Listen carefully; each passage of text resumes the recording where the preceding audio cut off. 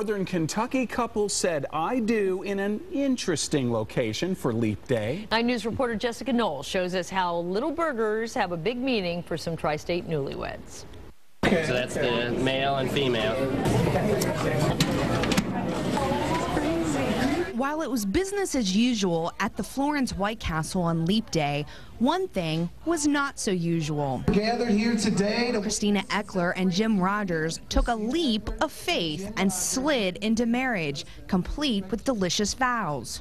And like an uncooked burger, Christina found a hot, steamy man, Jim, to bring flavor into her world and to nurture you and grow with you throughout the seasons of life. I don't remember anything. One thing he can remember is how White Castle played a part in his bride's life early on. Her mother was having trouble conceiving. Her dad was a Cincinnati police officer, her father was, and he was on detail at a White Castle, and he decided to bring her some home. And a few days after that, she found out she was pregnant. In those days, moms had to go before they would let them go from the hospital, so he snuck her in White Castle so that she could do that and go home. That baby was Christina. With this ring, I accept you as my husband, now and through all time. With that, they were pronounced man and wife.